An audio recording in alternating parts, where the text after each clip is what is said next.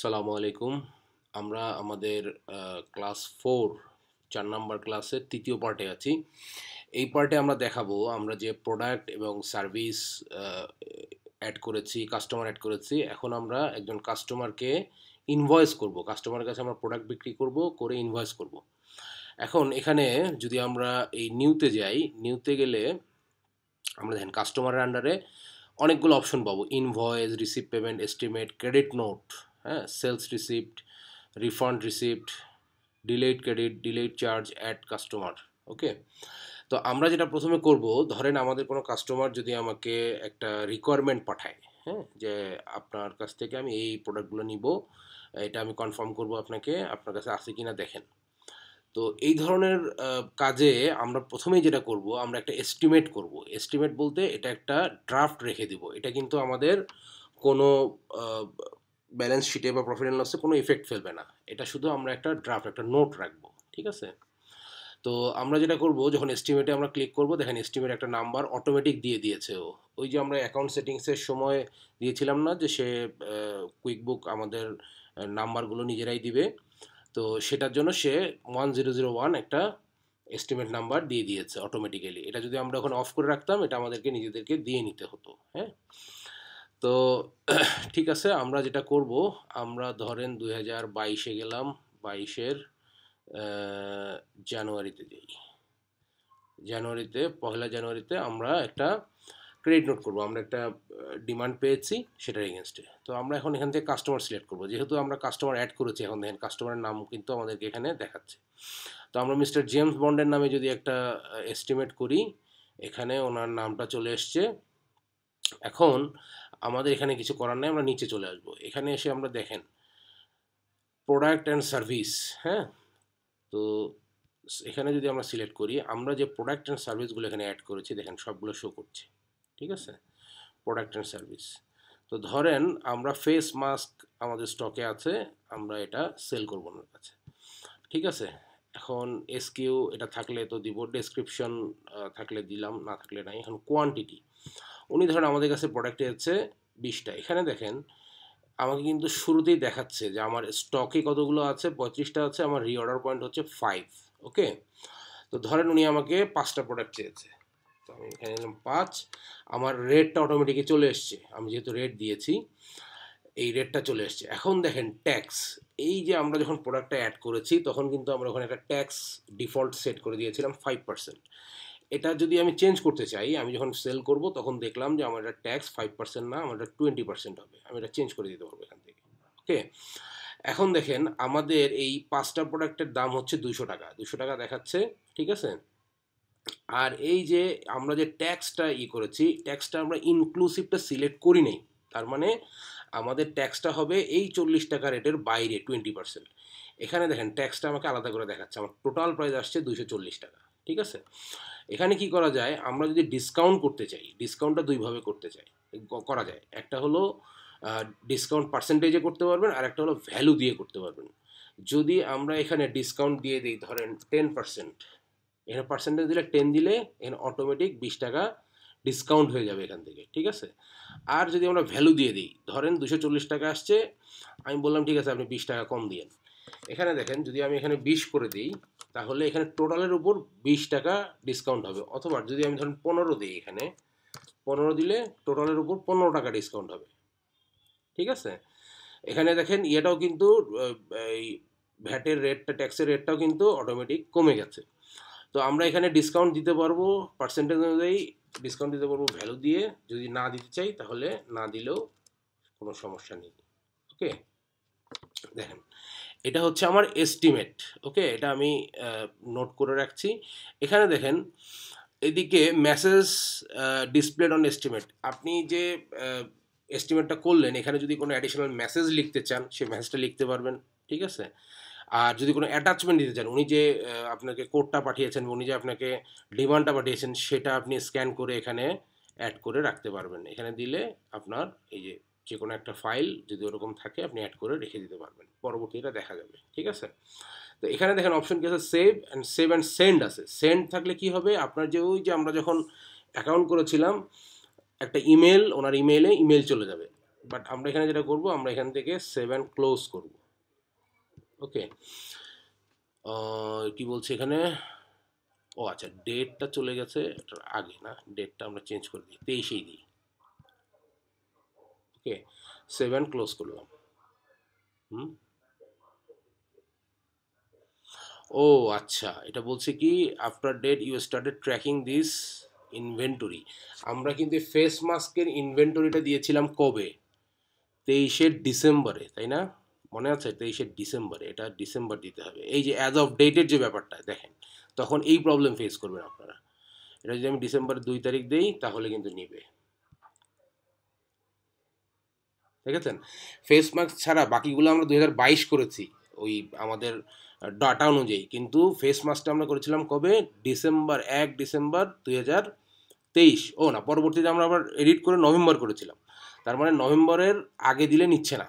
ওকে, তো আমরা যদি এখন অল সেলসে যাই, অল সেলসে গেলে এটা দেখতে পাবো কি,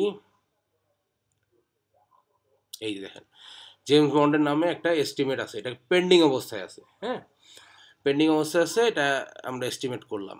এখন ধরেন উনি, এটা আমরা কবে করলাম, 2 ডিসেম্বর 2023-এ। এখন ধরেন যে উনি 5 ডিসেম্বর আমাদেরকে বলল ঠিক আছে আপনি আমাদেরকে প্রোডাক্টটা এখন দিয়ে দেন, এটা আপনি ইনভয়েস করেন। ঠিক আছে, এটা যে আমরা ক্লিক করি, এখানে দেখেন কি অপশন আছে, একটা আছে ক্রিয়েটেড, আমি এস্টিমেট ক্রিয়েট করছি, এটা আমি সেন্ড করে নিই এখনও। যদি আমি সেন্ড করে দিতাম তাহলে সেন্ড অপশন আসতো এবং অ্যাকসেপ্ট আসতো। ঠিক আছে, এখন যেটা আমি করব, আমি এটাকে ইনভয়েসে কনভার্ট করব। প্রথমে আমাকে মার্ক অ্যাকসেপ্টেড করে নিতে হবে। ওকে, এখন অ্যাকসেপ্টেড বাই কে, আপনি, ডেট কবে, ডেট হচ্ছে ধরেন উনি এটা ডিসেম্বরের 5 তারিখে। ওকে, বাই না দিলেও চলবে, অ্যাকসেপ্ট হয়ে গেল। ঠিক আছে, এখন দেখেন এটা আমরা অ্যাকসেপ্ট করেছি। অ্যাকসেপ্ট করার পরে এখন যদি উনি আমাকে বলে যে 5 তারিখে ভাই আপনি এটা করে দেন, আমাকে প্রোডাক্টটা দিয়ে দেন, তাহলে আমরা ক্রিয়েট টু ইনভয়েসে চলে যাব। আচ্ছা, বাকিগুলোতে রিসিভ পেমেন্ট দেখাচ্ছে কারণ সেগুলো ইনভয়েস করা আছে, এখানে কোনো ইনভয়েস করা নেই। ঠিক আছে, এখন আমরা ইনভয়েস করবো এটাকে। আচ্ছা, এখানে দেখেন এখন ইনভয়েস নাম্বার চলে আসছে, প্রথমে কি ছিল এস্টিমেট, এস্টিমেট 1001, এখন ইনভয়েসে চলে আসছে। ওকে, এখন ইনভয়েস ডেট আমাদের কবে ছিল, 5 তারিখ, আমরা ডেটটা চেঞ্জ করে দিব 5 তারিখ। ওকে, ডিউ ডেট কত দেখাচ্ছে, 4/1, মানে 1 মাস পরে দেখাচ্ছে, যেহেতু আমাদের পেমেন্ট অপশনে বলা আছে কি 1 মাসের মধ্যে উনি পেমেন্টটা দিবেন। ওকে, তাহলে এখানে এই অপশনটা থাকবে।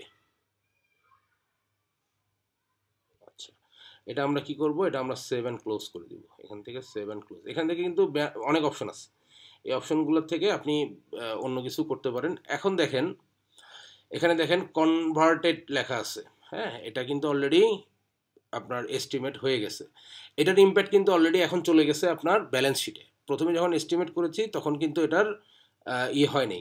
আচ্ছা, কনভার্টেড হওয়ার পর এই যে এখানে দেখেন রিসিভ পেমেন্ট চলে আসছে, তার মানে এটা আমার ইয়ে হয়ে গেছে, এটা আমার কি বলে ইনভয়েস হয়ে গেছে। ওকে, এখন ধরেন আমি তো এটা বাকিতে বিক্রি করছি, এটা আমি এখনও পেমেন্ট পাইনি।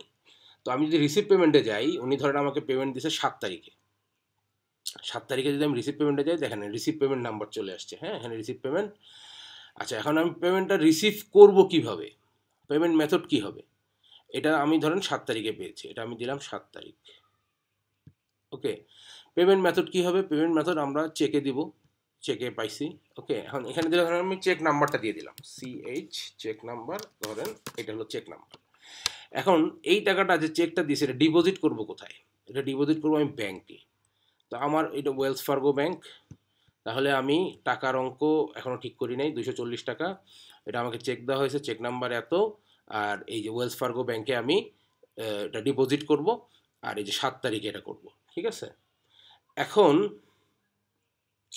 এখানে যদি এরকম হয় যে ধরেন আপনার এই 240 টাকার মধ্যে আপনার পেমেন্ট উনি বললো যে ভাই আপনি এখন 140 টাকা নেন, 100 টাকা আমি আপনাকে কয়দিন পরে দিব। ওকে, তাহলে এখানে কি করতে হবে, দেখেন অ্যামাউন্ট রিসিভড এই জায়গাটা আপনাকে চেঞ্জ করে দিতে হবে 140। ঠিক আছে, দেখেন এখানেও 140 চলে আসছে। ঠিক আছে, তাহলে আপনার ওনার নামে 100 টাকা এখনো বাকি থাকবে। তো আমি যদি এটাকে 7 ক্লোজ করি, 7 ক্লোজ করি, তাহলে কিন্তু দেখেন এখানে কি বললো, এখানে বললো কি যে আমার যে ইনভয়েস নাম্বার 1001 আছে সেটাতে এখনো রিসিভ পেমেন্ট দেখাচ্ছে, এখানে বলছে কি 100 টাকা ডিউ। ওকে, আর আমি যেটা 7 তারিখে যেটা পেমেন্ট করেছি যে পেমেন্ট চেক নাম্বার, এটা এখানে 140 টাকা মাইনাস হয়ে আছে, মানে 140 টাকা অলরেডি পেমেন্ট হয়ে গেছে। ঠিক আছে, এখন ধরেন বাকি টাকা উনি আমাকে দিল 10 তারিখে, রিসিভ পেমেন্ট আবার যাব, গিয়ে এখানে 10 তারিখ সিলেক্ট করব, 10 তারিখ, হ্যাঁ সেম চেকে দিয়েছে উনি, চেকে দিলাম, ওই চেক নাম্বারটা এখানে আবার একটু চেঞ্জ করে দিই, ধরেন নতুন চেক নাম্বার দিয়েছে, হ্যাঁ নতুন চেক, এখন ওই ওয়েলস ফার্গো ব্যাংকেই দেবো। এখন দেখেন আমার কিন্তু 100 টাকাই দেখাচ্ছে, 140 টাকা তো আমি পেয়েছি, 100 টাকা দেখাচ্ছে। এখন যদি আমি এটা সেভ অ্যান্ড ক্লোজ করে দেই, তাহলে কিন্তু আমার সবই ক্লোজ হয়ে গেছে, দেখছেন ক্লোজ হয়ে গেছে। এখন যদি আমি রিপোর্টে যাই, ব্যালেন্স শিটে যদি যাই, আচ্ছা এখানে দেখেন ওয়েলস ফার্গো ব্যাংকে কিন্তু আমার ডিপোজিট বেড়ে গেছে। ঠিক আছে, ডিপোজিট বেড়ে গেছে, অ্যাকাউন্টস রিসিভেবল আগে যা ছিল সেটাই আছে, কারণ হচ্ছে আমার যেটা বেড়েছিল সেটা কমে এই যে এখানে চলে এসছে। ঠিক আছে, তো এইভাবে আমরা জিনিসগুলো বুঝতে পারবো। আর এখানে যদি আপনি অল ডেট দেন, তাহলে আপনার একদম শুরুতে রান রিপোর্টে দিলে শুরু থেকে সবই দেখাবে। ঠিক আছে, তো এখানে হচ্ছে ওয়েলস ফার্গোতে আমার এই যে টাকা চলে আসছে, আমার প্রোডাক্ট সেল হয়ে গেছে। হ্যাঁ, তো এইভাবে আমরা এটা করতে পারি, এস্টিমেট এবং আপনার ইনভয়েস এবং রিসিভ পেমেন্ট। এই যে ক্রিয়েট নিউতে গেলে যে আমরা যেটা দেখতে পাই রিসিভ পেমেন্ট, আমরা এস্টিমেট, রিসিভ পেমেন্ট, ইনভয়েস এটা দেখলাম। হ্যাঁ, এখন যদি আসে ধরেন ক্রেডিট নোট, ক্রেডিট নোটটা কি জিনিস? ক্রেডিট নোট হচ্ছে বিক্রয় ফেরত। ঠিক আছে, ধরেন আমরা একটা প্রোডাক্ট সেল করেছি, কোনটা সেল করেছি? এই যে আপনার ইনভয়েস এটা।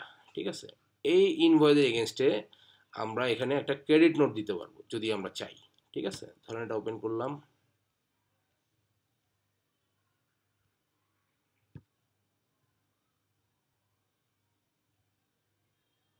ও আচ্ছা এডিট, ক্রেডিট নোটটা আমরা সরাসরি এখান থেকে দেই, ক্রেডিট নোট, ক্রেডিট নোটে গেলাম। এখন ধরেন আমি যে কাস্টমার আমাকে আমি সেল করেছি, তিনি প্রোডাক্ট ফেরত দিচ্ছেন যে আমার ভাই আপনার কাছ থেকে তো আমি 5টা প্রোডাক্ট নিয়েছিলাম, আমার একটা প্রোডাক্ট লাগবে না। তো আমরা সেই কাস্টমারকে আগে সিলেক্ট করবো, আমার কাস্টমারকে জেমস বন্ড। ঠিক আছে, আচ্ছা এইটা যেটা হয়েছে, উনি 10 তারিখে ফাইনাল পেমেন্ট দিছে, ধরেন উনি 11 তারিখে একটা প্রোডাক্ট ফেরত দিছে। ঠিক আছে, তাহলে আমি এখন প্রোডাক্ট অ্যান্ড সার্ভিস থেকে কী করব, আমার ওই প্রোডাক্টটা সিলেক্ট করব, ফেস মাস্ক, ফেস মাস্ক। ওকে, ফেস মাস্ক। এখন হ্যাঁ, এই যেখানে দেখেন ক্রেডিট নোট নাম্বারও অলরেডি চলে আসছে 1002। এখানে ইনভয়েস, এস্টিমেট এবং ক্রেডিট নোট এগুলো সব একই সিরিয়ালে থাকবে। হ্যাঁ, কোনোটা যদি থাকে 102, এরপরে যদি আপনি একটা এস্টিমেট করেন সেটা 103 আসবে, ইনভয়েস করলে 104 আসবে, আবার যদি ক্রেডিট নোট করেন 105 আসবে, এইভাবে একই সিরিয়ালে থাকবে। ঠিক আছে, সরি। তো এখন আমি এটাকে ক্রেডিট নোট করব। ঠিক আছে, ক্রেডিট নোট করলে ধরেন আমি একটাই ফেরত পাইছি, অথবা ধরেন দুইটা ফেরত পাইছি, দুইটা। ঠিক আছে, দুইটা দেখেন আমার সেলস ট্যাক্সটা এখানে আমরা 20% দিয়েছিলাম, এটা সিলেক্ট করে দিতে হবে, এখানে ডিফল্টটাই আছে। তো 96 টাকা আমার টোটাল ক্রেডিট নোট হবে। এখানে যদি আমি 7 ক্লোজ করি, দেখেন ক্রেডিট নোট সেভড। ওকে, এখানে দেখেন ক্রেডিট নোট সেভড আনঅ্যাপ্লাইড হয়ে আছে। ঠিক আছে, এইটাকে আমি যদি ওপেন করি, ঠিক আছে, এটাকে আমার অ্যাপ্লাইড করে দিতে হবে। ঠিক আছে,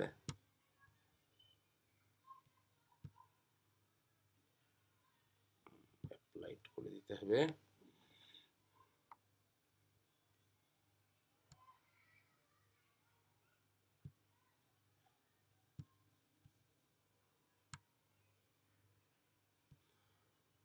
আচ্ছা, তো এখন যেটা করতে হবে, অ্যাপ্লাই করতে গেলে আমাকে প্রথমে সেন্ড করে নিতে হবে। এটা সেন্ড করব কোথায়? এই যে আমার যে কাস্টমার আছে, কাস্টমারকে ধরেন আমি একটা ইমেল নাম্বার দিচ্ছি এখানে।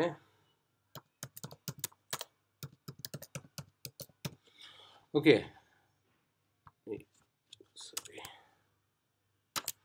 আচ্ছা এই ইমেল দিলে দেখেন সেন্ড অপশন আসবে, আমি তাকে এটা পাঠিয়ে দিলাম।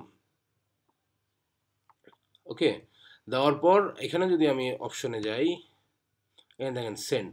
ওকে, এরপর এটা সেন্ড হয়ে গেল। এখন আমাকে এটা অ্যাপ্লাই করে দেবো। আমি ওনাকে পাঠিয়ে দিয়েছি যে আপনার এটা আমি পেয়েছি, আমার এটা প্রোডাক্ট মানে ফেরত আসছে। এরপর আমি এটা অ্যাপ্লাই করব।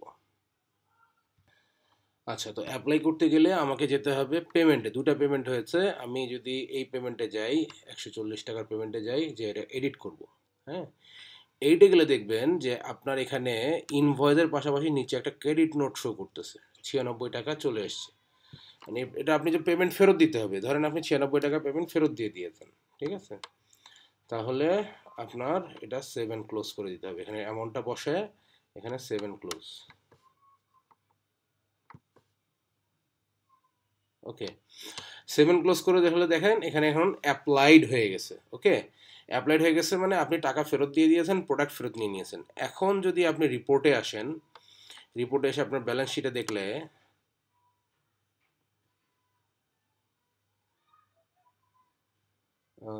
এটা তো হয়ে গেছে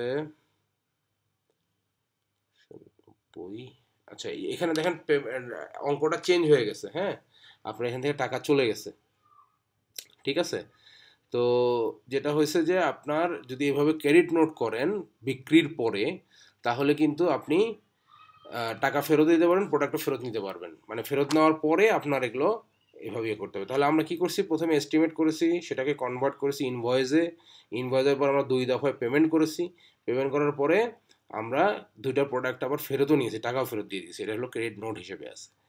ওকে, তো আজকের ইয়ে হচ্ছে ক্রেডিট নোট পর্যন্তই। আপনারা এগুলো প্র্যাকটিস করবেন। আপনাদেরকে আমি যে ডকুমেন্ট লিঙ্কটা দিয়েছি, সেই ডকুমেন্ট লিঙ্কে দেখবেন যে আপনার এটা আছে, এই যে এটা আছে, হ্যাঁ, একটা এক্সেল ফাইল আছে, কাস্টমার ইনভয়েস।